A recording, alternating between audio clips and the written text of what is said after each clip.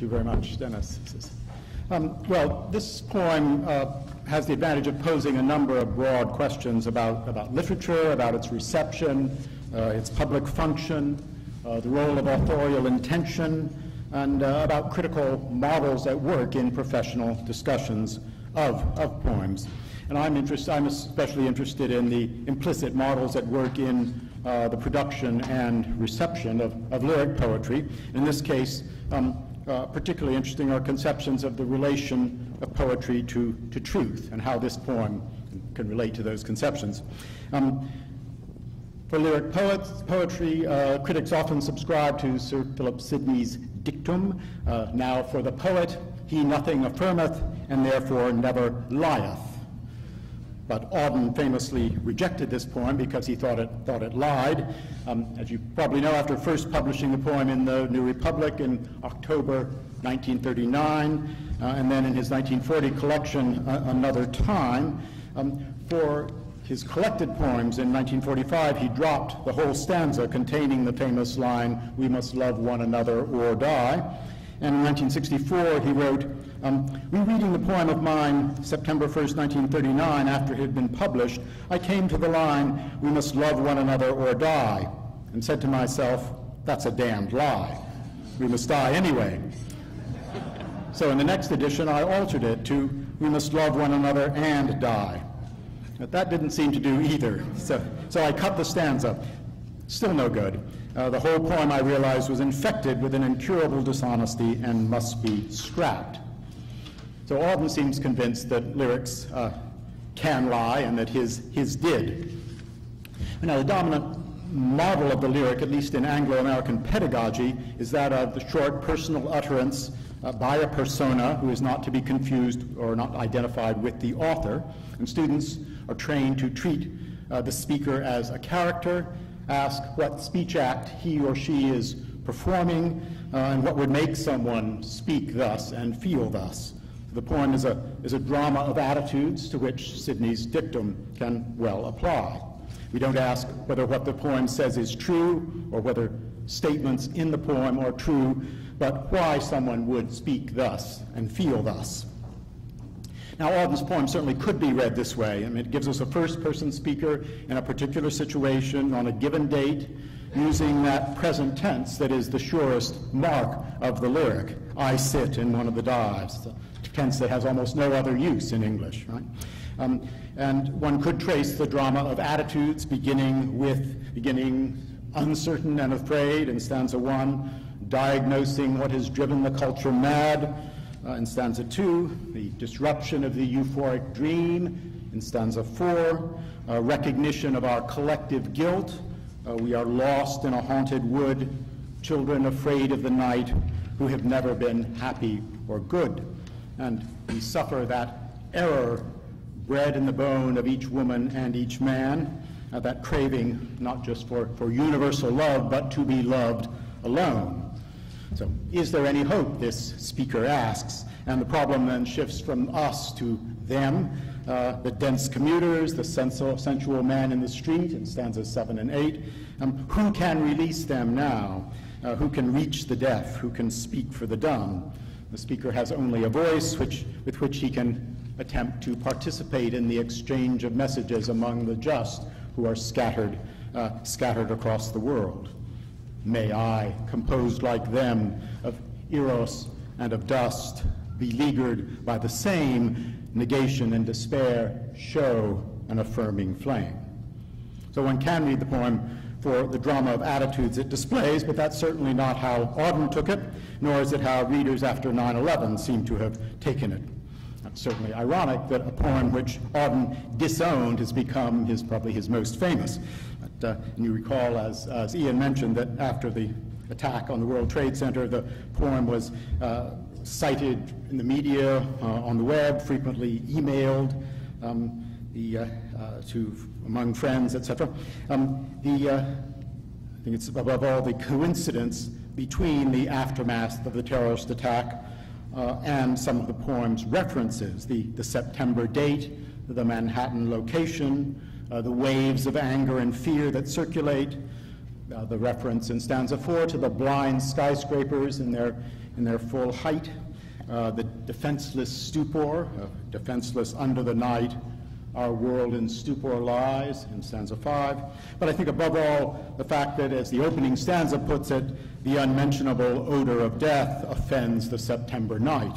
These convergences led readers to take this poem as particularly apt, particularly true.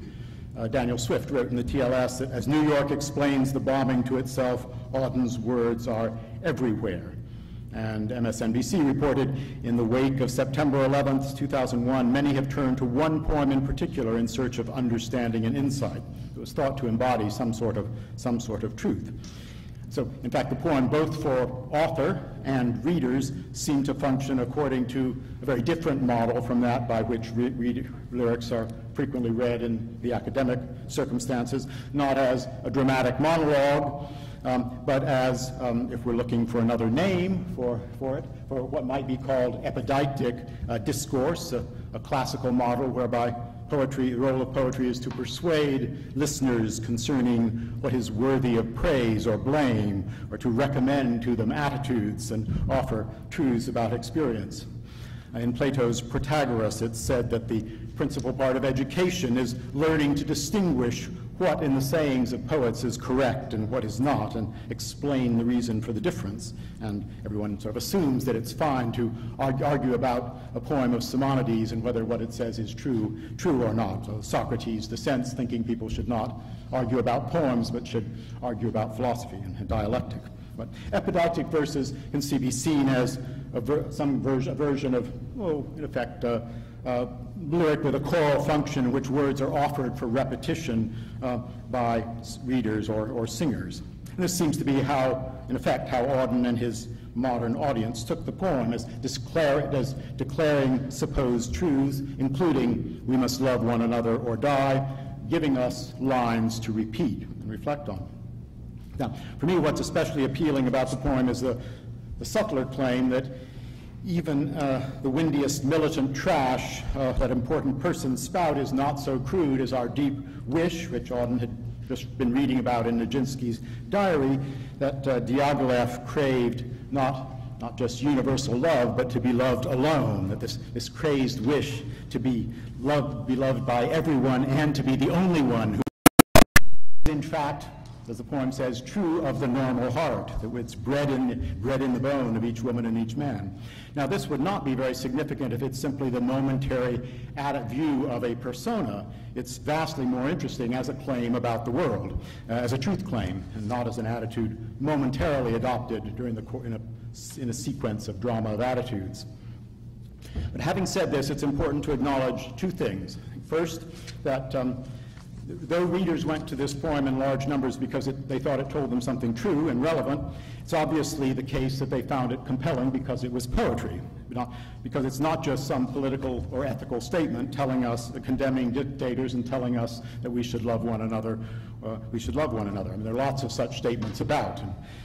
But because as a poem it seems to have a quite independent existence, so that when it then seems suddenly to actually apply to a given situation, that is striking, it's unexpected, reason enough to email it to a friend. It seems to me hard to overestimate the importance of this sense of the independence or autonomy of the poem. So despite the singular date that marks it as testimony, it has the solidity of a piece of independent, crafted language, of telling formulations. And I think especially with that trimeter, which seems stately and deliberative, I think partly because the deep default structure of English verse is tetrameter, so that trimeter seems to call for a pause at the end of each line, as Dennis Donahue usually provided when he was reading it. Into the neutral air where blind skyscrapers use their full height to proclaim. etc. We have an effect, a virtual beat at the end of each trimeter line. Even when there's a strong enjambment, each language pours its vein of competitive excuse. So even where there is that strong enjambment, one tends to pause rather than move straight on, as would be more logical.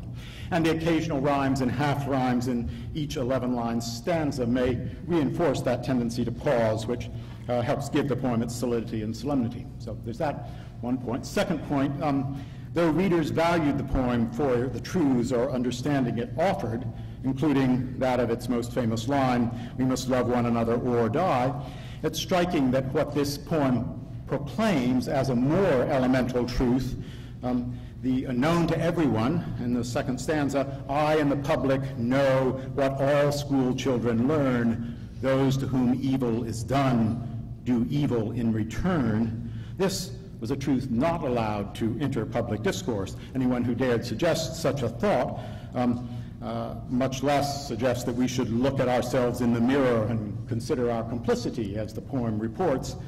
Out of the mirror they stare imperialism's face and the international wrong. Potentially very relevant to this case, of course.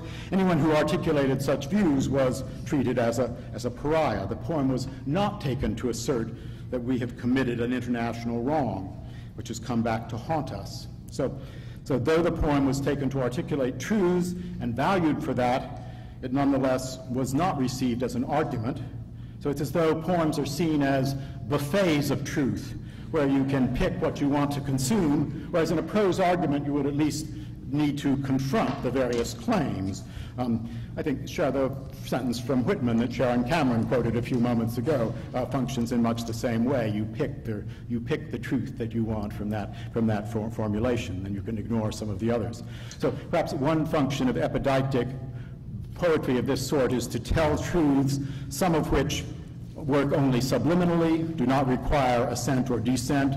They can be assimilated as if they were not articulated but were only part of the fabric of the poetic act. There's a wonderful book by Stephen Booth, now largely neglected, called Precious Nonsense, which Booth starts with examples of nursery rhymes to illustrate what he calls poems' ability to let us understand something that does not make sense as if it did make sense. So we seem to take pleasure in accepting nonsense, he writes, as sense is usual among us. Perhaps those were happier times, so we could count on the usual, that sense was usual among them. But he cites the jingle, 1 for the money, 2 for the show, 3 to get ready, and 4 to go. It's an example. 1 for the money. I mean, what's that about? We don't understand this at all. What's the attraction that makes this memorable? Certainly the most salient feature of this jingle, which we never notice, but which is absolutely blatant once attention is called to it, is the strange collision of irrelevant numbers in each line. 1, 4, the money, 2, 4, the show, 3, 2, get ready, and then 4, 2, go. 1, 4, 2, 4, 3, 2, 4, 2. I mean, this collision, however unintelligible, must be part of its attraction. And Booth writes, what does the human mind ordinarily want most? It wants to understand what it does not understand. And what does the human mind customarily do to achieve this goal? It works away, sometimes for only a second or two, sometimes for years, until it understands. What does the mind have then? What it wanted? No.